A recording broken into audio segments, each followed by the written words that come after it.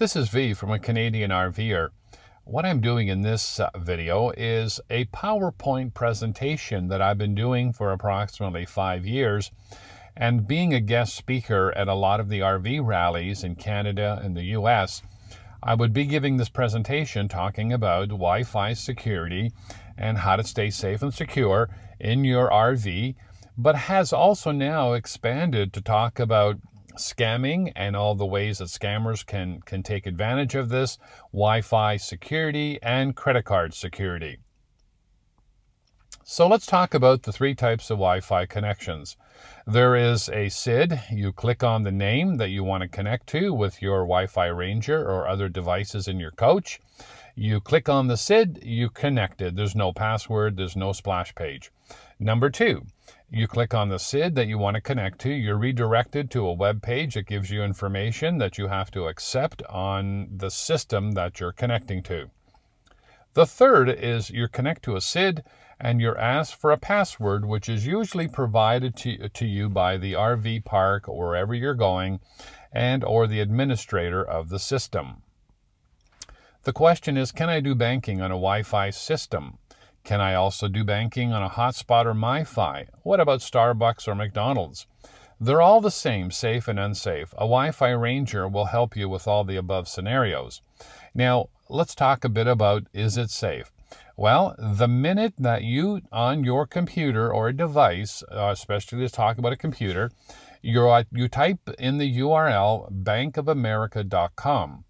The second that you type bankofamerica.com, that goes out into the internet and it goes to a DNS server which takes bankofamerica.com and converts it to an IP address. The IP address is unique to the server that you're going to. And what happens at that split second, that server will send you a certificate, a security certificate, either from VeriSign or another company that does those features. And between your computer and the server that you're talking to, bankofamerica.com, is encrypted, meaning that the data, anybody spoofing the data can see the data going back and forth, but it's all gobbledygook numbers and they can't make sense of the information that's going back and forth. So to answer the question, is it safe to do banking on a Wi-Fi system, a hotspot, MiFi, McDonald's, or Starbucks? Absolutely it is, because your information is encrypted. Let's talk a bit about encryption.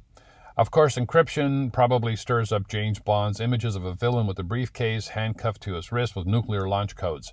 Well, encryption we deal with every day. Every day that you use your phone, your iPad, another tablet, your computer, there is some type of encryption now that most websites also have. So encryption, is it safe? Yes, as long as your devices are encrypted to the information that you're transferring. A virtual private network, this is another indicator of being a little more secure to the local area that you are, because in a virtual private network, you're actually taking yourself out of that area. Not really, you're just encrypting the data on top of encrypting the banking data. So how does a virtual private network work? We have a head office, being the bank, and you're the remote user. We also have regional offices too that could use the internet to tie back into the head office or to the main server.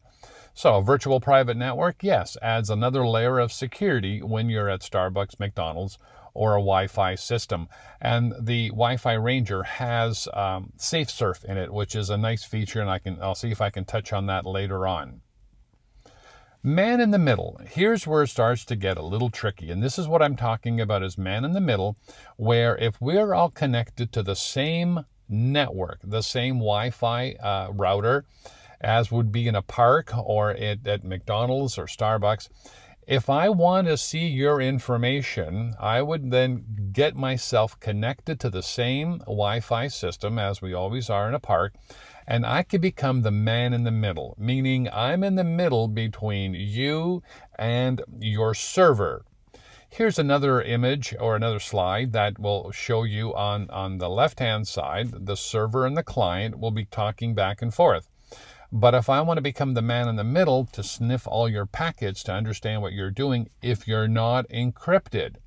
Again, if you're encrypted, I can see the data, but I can't make sense of it. I can't see passwords. I can't see anything else. So the whole idea is I want to break the connection between you and the server, and I want all the data to go through me, and then I will send it to your server to make you think that you are connected. That's a little explanation on man in the middle. And then how to avoid these attacks. Well, make sure that HTTPS is always on the URL bar from websites that you're visiting. And most websites now, if Google, I believe, won't search them unless they are encrypted or you have other metadata and tags into your website. So again, you want to make sure that HTTPS, or in a Windows machine, you've got the little lock, and also in the Mac machine, you want to always watch for HTTPS and the little lock. Keeping your devices safe. How to create a metal box around your devices. What I use is a product called a WiFiRanger. I've been using it now for about 5 years and love the product. So what is a WiFiRanger? It's a device that receives a signal, rebroadcasted back into your RV, plus adding an additional firewall and other features. Connect once and travel to many hotspots and never connect your devices again, because you're connected to your own router in your device, in your coach. This is what a WiFiRanger looks like, and I have the Elite AC package, which has the white box is the AC Go-To, and that has 2.5 and 5.8. The outside unit will actually go up to 2 miles line of sight, and that's what I love about it. It's all military grade standard aluminum, fabulous product, great to use, and great software. And what I'll be doing in the next few videos is going deeper into the software. A little more information on the WiFiRanger. You can go, I'll put a link to in the description of their website, and you can see all their new products. And this is all their new products now, Converge, which they're coming out with. And it has everything LTE, it has GPS, it has 1 to 2 miles of range. So it's a nice product. We'll talk more about it at the end. This is the internal products that they now have, which is the Poplar, the Spruce, and the other 2 units, which will be coming online very soon if they're not online now. Protecting your credit card. This is where I expanded the talk right now. And technologies are changing where you can sign for your purchases. You might now use your PIN number. You can now tap for purchases for your totals up to $100. All new cards have a special RFID chip that transmits your number, and that's how tap works. Keeping your credit cards in a metal case will protect them from RF scanners.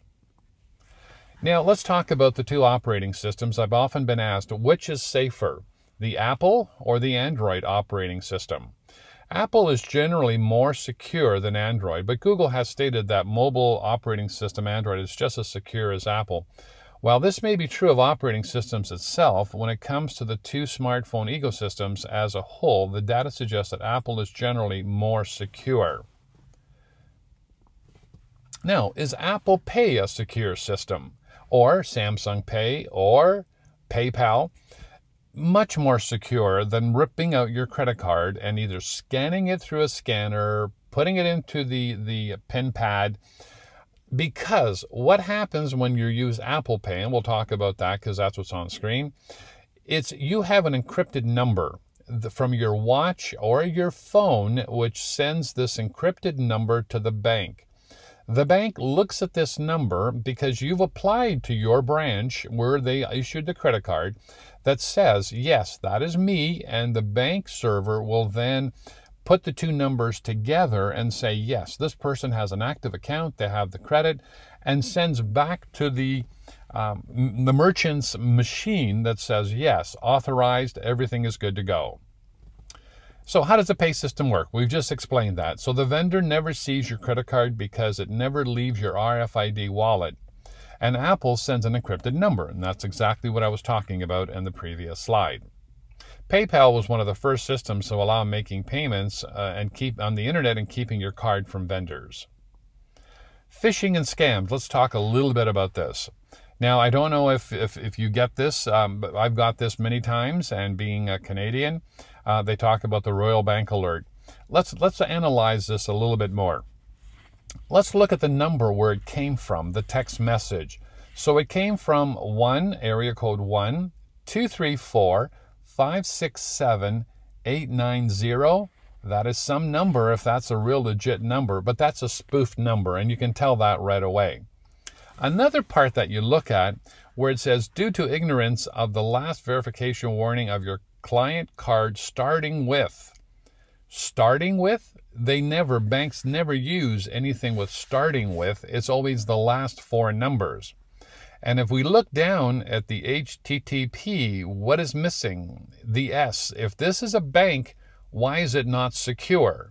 So that's the first three things that you look at when it comes to phishing and scams from your phone and text messages. This is another brand new one that in the Apple ecosystem that they're getting right now, and its viruses have been detected on your phone, and your battery has been infected and damaged. Your battery's been infected and damaged? That's a new one. How can you infect and put a problem on the battery? So again, do you see where it comes down and you have to download and install? Well, again, phishing and scamming, never do this. Another way that this is an article that I took off this website, and it talks about a Nigerian prince does not have millions of dollars to share with you. The IRS is not threatening to seize your tax return. Your social security number is not suspended or compromised. And at the bottom, if you'd like to write down that website, do you notice the S? It is secure. So another quick comment there. But do check it out, and you can see where the different scams are going down and what's happening across the U.S. and Canada. And it's an agency that tracks all of those scams. Phone call scams, you probably got this one. A robot voice says, there's nothing wrong with your credit card, and how would you like to have your credit card interest set at 6% or lower?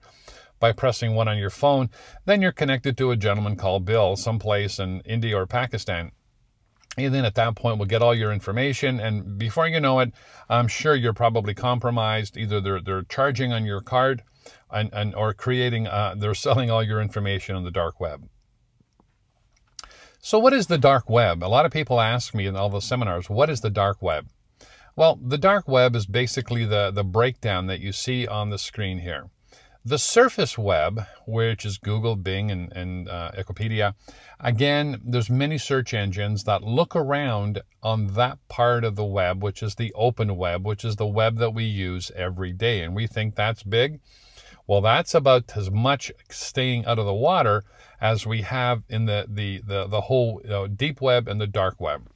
Now, the deep web, what is that? Well, okay, let's just say the deep web is an area where when you go to bankofamerica.com, that information is encrypted and is also password protected by a server and a firewall and so on.